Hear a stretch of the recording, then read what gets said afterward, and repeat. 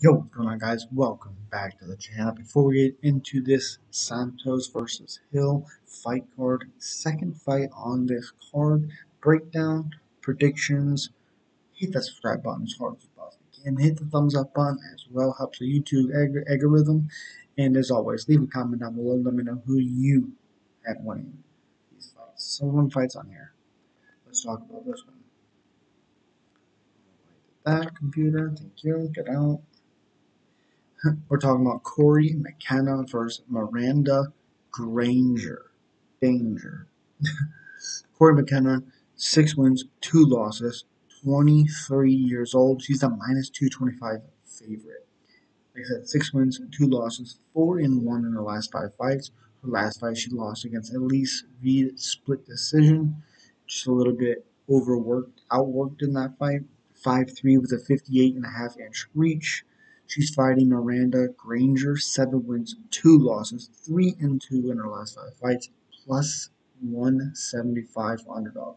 She's 30 years old, 5'7", with a 68.5-inch reach. 9.5-inch reach for Granger. Miranda Granger lost her last one against Ashley Yoder, lost another one against Amanda Lemos. Rear naked choke.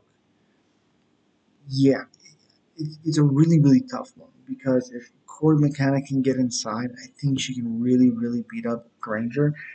I think that's really her only chance because she has a 9.5-inch reach, does Miranda Granger. The problem is she doesn't really use her reach very well. She's fun at times. You know, she came in the UFC undefeated, as we know. Got one victory over Hannah Goldie 2 years ago and hasn't fought in about a year and a half. Gotta expect her to be good.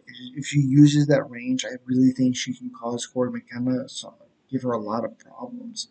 The thing is, though, I think Cory McKenna coming off of her last one, just not being active enough, I think she kind of steals this fight away, Granger, early. I am Cory McKenna outworking Miranda Granger as long as she can get inside and get away from the reach of Miranda Granger. As always, guys, hit that subscribe button as hard as best you can. Leave a comment down below. Let me know who you have, as always.